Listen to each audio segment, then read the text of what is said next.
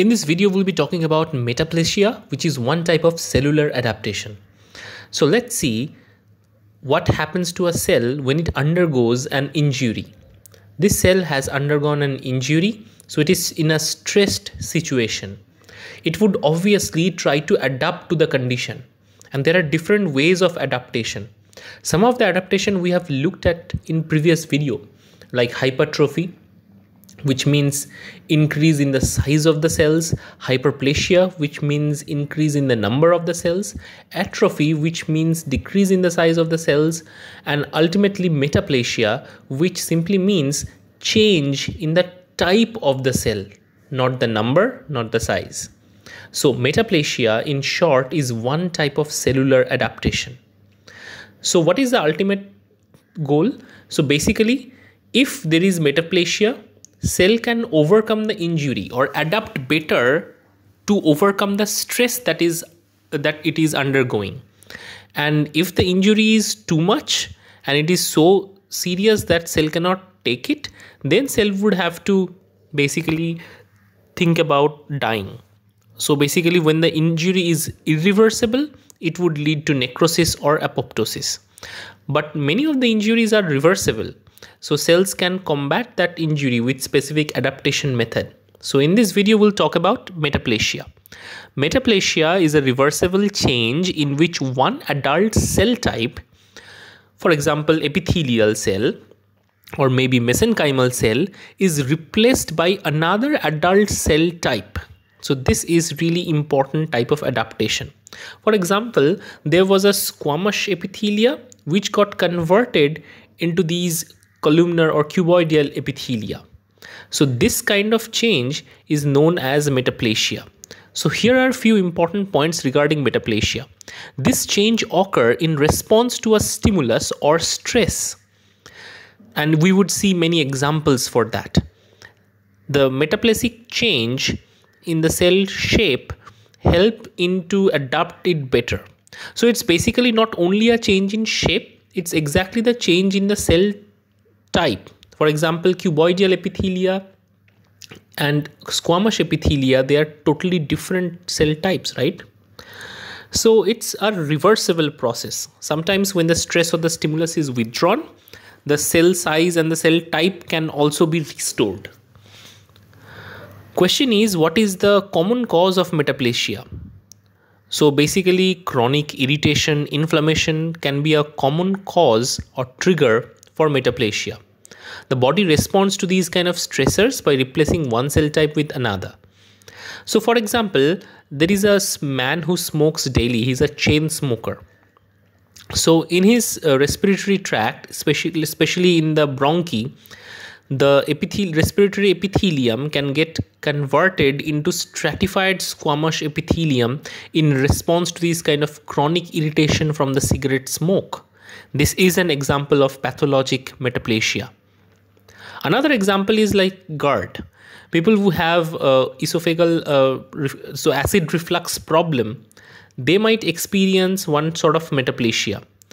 Here, the normal esophageal cells, which is squamous epithelium, will get converted into columnar epithelium upon repetitive gastric acid reflux.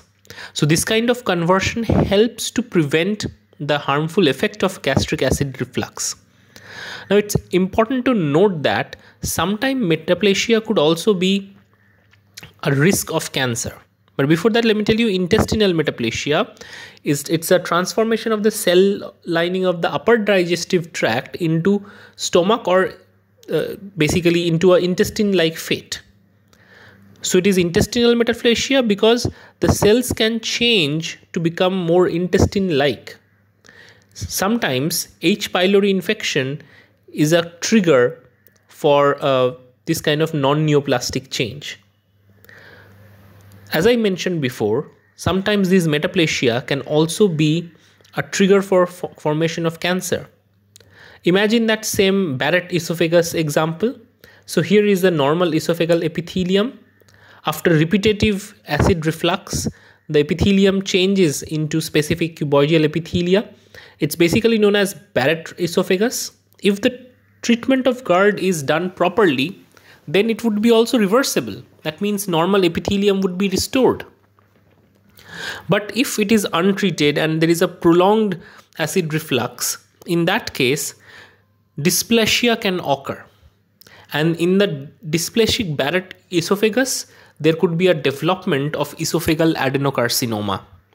So this is how we can understand that basically metaplasia could also turn into a cancer. It's important to note that metaplasia itself is non-neoplastic or non-cancerous. It's a reversible change as well. But a prolonged untreated condition might lead to cancer situation. But also exception exist.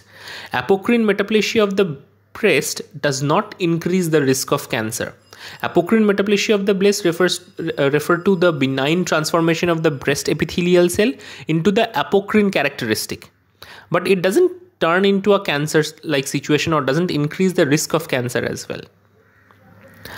So another example of metaplasia is vitamin A deficiency, which can lead to keratomalacia.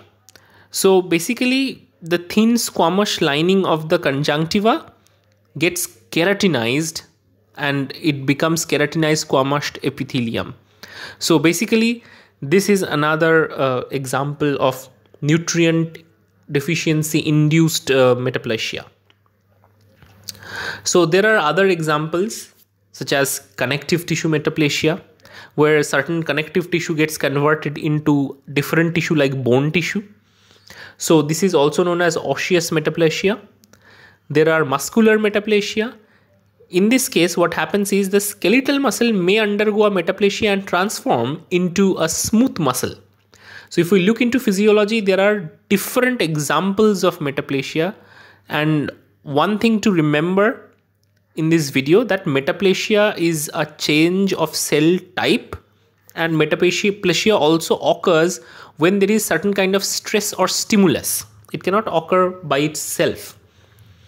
So we looked at specific examples like epithelial metaplasia, GERD associated metaplasia, and also discussed how metaplasia can also increase the risk of cancer. So I hope this video was useful. If you like this video, give it a quick thumbs up. Don't forget to like, share and subscribe. And you can support our channel using super thanks. You can contribute using Paytm, PayPal, UPI, net banking, etc. See you in next video.